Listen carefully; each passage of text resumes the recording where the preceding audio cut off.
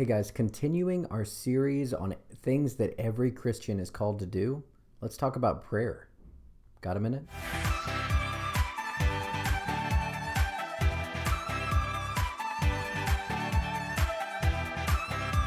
Every Christian is called to pray. This is about building a relationship with God, and if we don't communicate with God, then our relationship is going to falter. No matter who it is in your life that you have a relationship with, if you fail to communicate with that person, then that relationship gets hurt.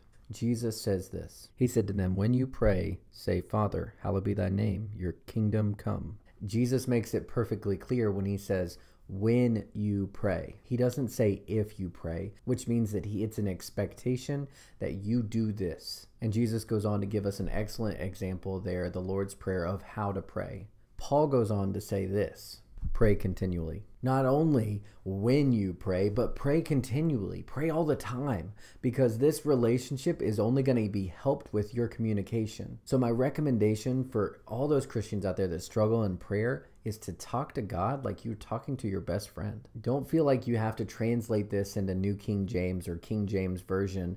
You can talk to God the way that you talk to anybody else. That real level of relationship starts whenever you get real with someone. And getting real with God in prayer by sharing with him what you're really thinking, what you're really feeling, makes it to where you guys can take that relationship to the next step. But everyone is called to pray. No matter what. If you don't know what to pray, pray for Minute Ministry. Pray for me.